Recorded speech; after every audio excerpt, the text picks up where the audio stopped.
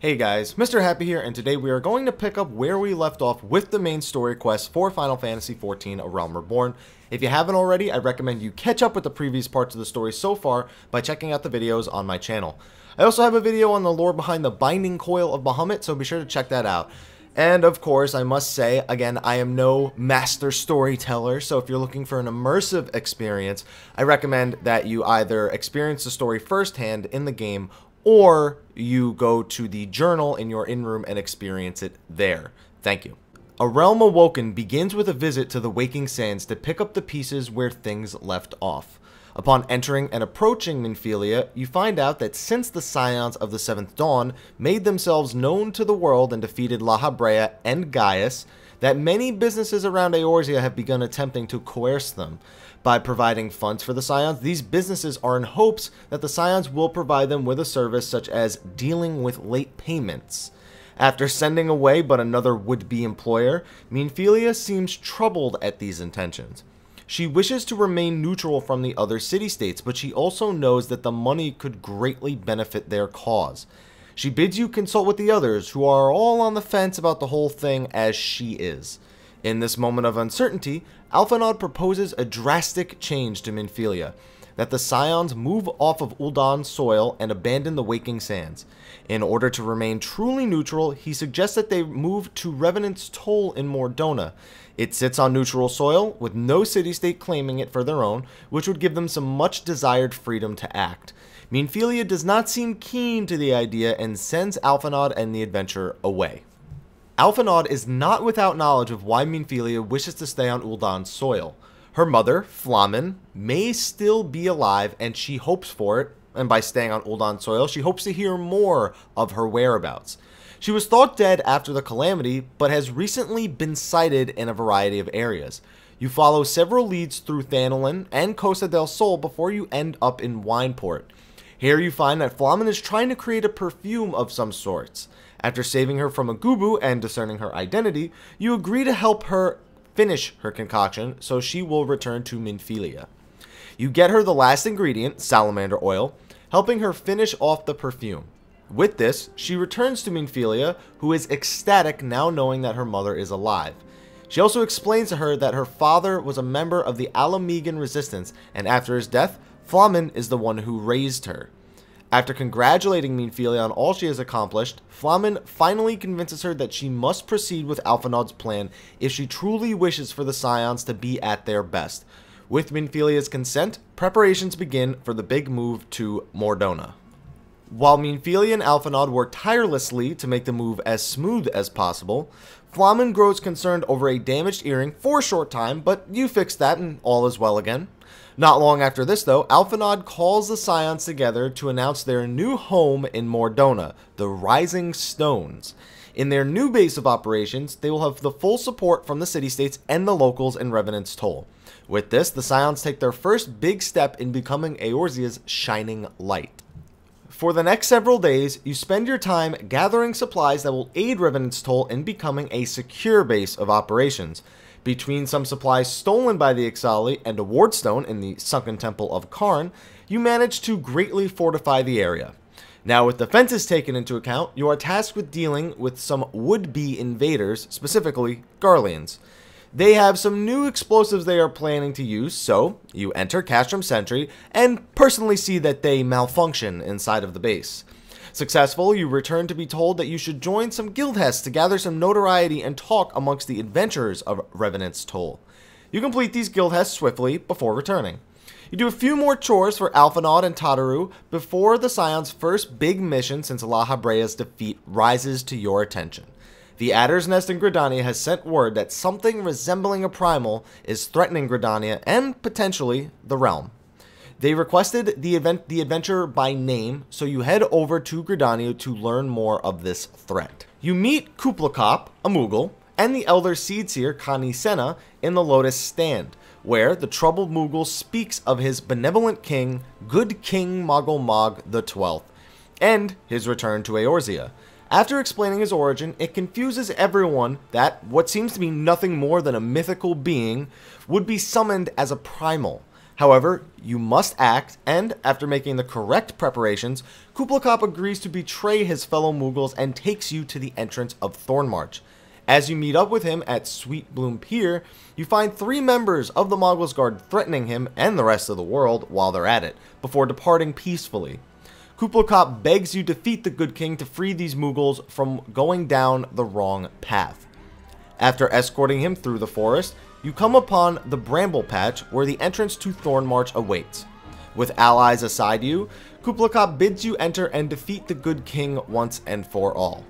While the Mughals come at you one at a time, it isn't long before they gather and perform a ritual within the Thornmarch. This event causes a giant Mughal, none other than the Good King himself, to emerge in a glorious fashion. Seeking to defend his loyal Mongols Guard, all 8 of them proceed to fight you and your allies before ultimately being defeated.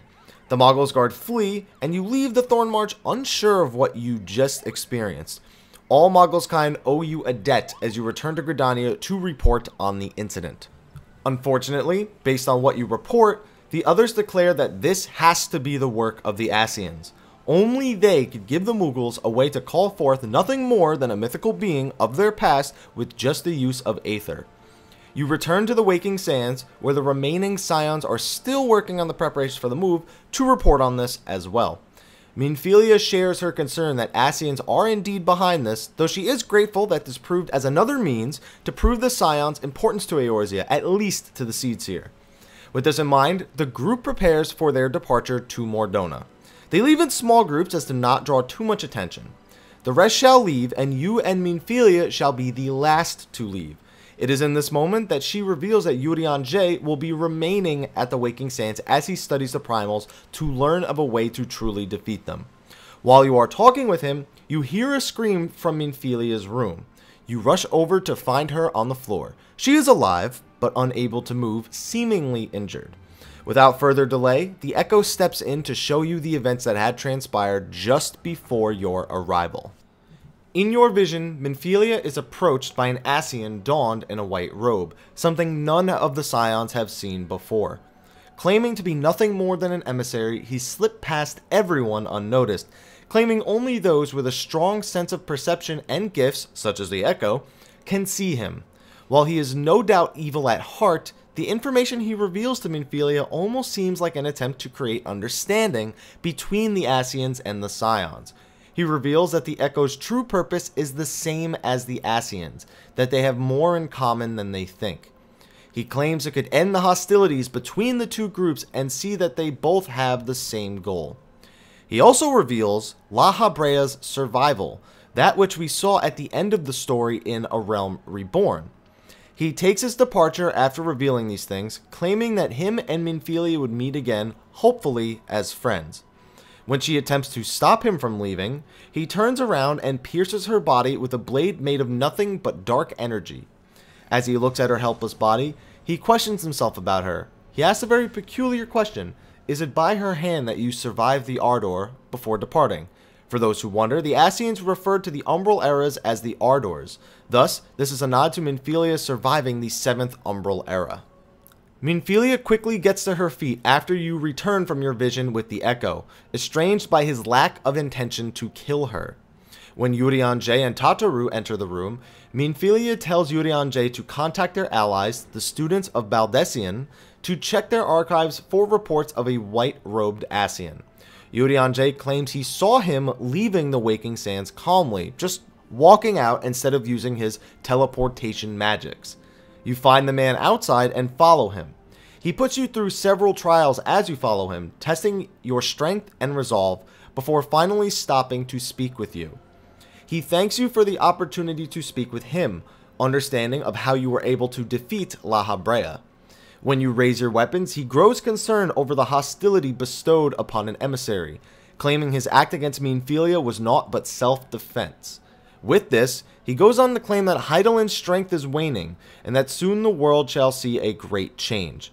Before his departure, he reveals himself to be named Elidibus, a direct emissary of the one true god, Zodiarch. You return and tell Minfilia of his name and his message. As it was, so shall it be again. It troubles her.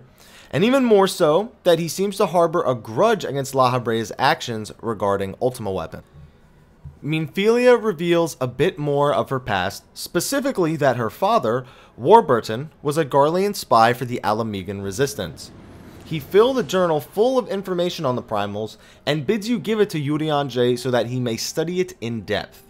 With this final deed, it is time to leave the Waking Sands behind, so you travel to Mordona and enter the Rising Stones. You enter and observe the massive complex with Louisoix's staff at the head of it all. Unfortunately, dark times are indeed ahead, as it is revealed that the students of Baldesion are no longer responding to messages. Fearing for the worst, Minfilia asks Urianger to discover what has happened to them. While you press on without their aid, Elidibus returns to the Ascian stronghold, confronted by one of his fellow Ascians, Nabrialis. Nabrialis questions Elidibus' actions to reveal himself and confront those with the Echo, claiming that his intentions are not yet clear before disappearing. Elidibus claims they will soon see that Zodiark's plan and theirs are the same before the screen cuts to black. What could all this mean? What is the true purpose of the Echo that Elidibus speaks of? What exactly is Zodiark planning? I suppose we'll start to figure it out at least in patch 2.2. I have some theories on this, but let's save that for another video. Anyway guys, thank you for watching. Hopefully you enjoyed this. If you did, please like, favorite, subscribe, and share for more Final Fantasy videos. Be sure to check out the rest of my channel for some other content. Also, feel free to follow me on Facebook and Twitter where you can get regular updates about what I'm doing. Of course, you feel free to follow me on Twitch where I do stream Final Fantasy games and we'll be streaming some other things for the year of 2014. But anyway guys, thank you for watching, and until next time, take care.